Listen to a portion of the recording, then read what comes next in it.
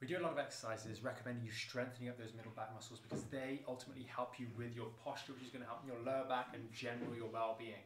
But one of the other things you can do, especially if you've got these bands with a high door anchor, I know this is fixed into the wall, but with the door anchor set, is do a lovely easy stretch. You set up some strong bands on the door, have the handles on or just grab hold of them one at a time and just walk out and just feel that open out your chest in a nice crucifix position.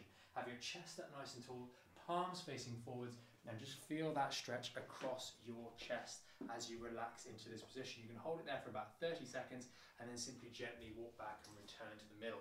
Make sure you're using a strong band for this because you want that resistance to open up the chest, and make sure your shoulders pin back and you don't ever allow yourself to do anything like that and push the shoulders forwards.